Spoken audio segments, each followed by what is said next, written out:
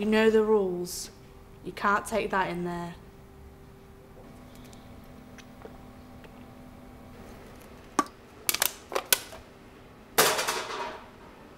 Or that one. Let's get this over with.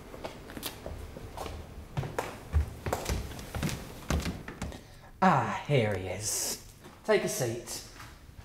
I'm guessing you're not here to pay back the 12 grand. 12, it's 10, mate. Listen, quit the bullshit. We both know you're not a complete moron. It was 10, but you failed to meet the quota.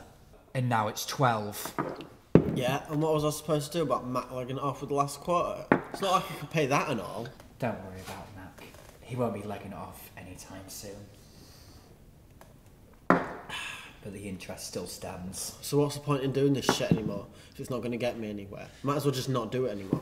The point is, you do what I say so that Jules's boys don't send you back to your missus in pieces. You're on thin fucking ice. Me? What for? Don't play dumb. We know you're the one who squealed. They don't just break into a place like that for no good reason. You're the drunk with the big mouth. And Jules is very unhappy. Fuck off, I didn't do out, and you know that. Didn't even know you was it last night. Say what you want, but I'm the one stopping Jules's boys putting the hit on. Smackheads will do out for 100 quid. I ain't done fuck all, and you know that. I'll get your money, but that's it. I'm not doing any more of your dodgy shit. See, this is where we have a few problems. The old fucker just won't give up. And I have big plans for the business. All I know is that this shit you've got us peddling, it's dodgy and it's killing us. And I won't do it anymore. I'm not having it on my conscience. You will do what I tell you till I say you can. I own you. But since we used to be friends, how about one more job? It's a simple one, not too hard. I'm sure someone like you could manage it. And maybe after, we can take a look at that debt. If we can go our separate ways. Sound good? Sure, but there's no way I'm trusting you. And I wouldn't expect you to. But like I said, you're not a complete moron. Surely you can figure it out. Jules is the one putting the price on your head. And I want her gone. It's win-win. You want Jules gone? She's a fucking dinosaur, mate. She thinks she's, Mrs. Cray or something. And people, they just don't do it like that anymore. Hitmen and goons. Today's money is in drugs and fucks. She had her chance. Now she's to fuck off and get gone. I could run this shit show better with my eyes closed. So why'd you set me up?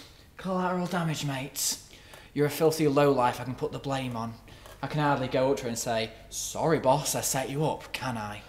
So they didn't nick her then? Nah. Oh, Bat got away. He's probably had some bent copper on the books.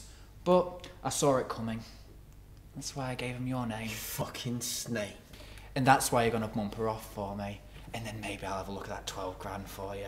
I'm not a murderer, Mickey. I've done some shit, but I've got some sort of moral compass.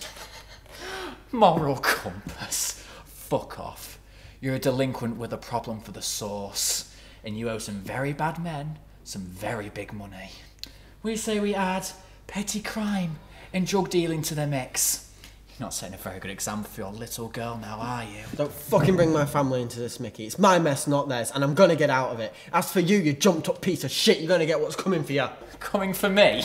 The day pigs fly. Come on, boss. Don't you boss me, you slimy little bastard. I heard the lot. Just who the fuck do you think you are? Go on, boss. I can explain. I'm just trying to show this fucker who's boss. I know exactly what you were trying to do. Giving it the big un. You're not the first to try and take me on, Mickey lad. And trolleys aren't the only thing at the bottom of the freshney. I'm old school. I have honour and pride. And I won't see my enemy stabbed in the back. That's just not my way. Deal's a deal. If you're quick enough, you'll catch the school run.